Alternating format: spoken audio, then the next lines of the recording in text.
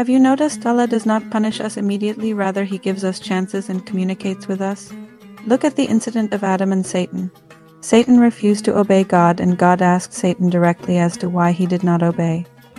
Some people will try their best to make you believe you need a middleman to reach God to be heard by God. Don't listen to them. If God can talk to Satan directly, God can listen to and respond to us directly too, and He does. Always talk to God and share your thoughts, feelings, and problems. He has every solution that's best for you. Trust God. He loves you and only does not listen to you when you ask for something harmful without knowing its harm. God only blesses you with the best. Always.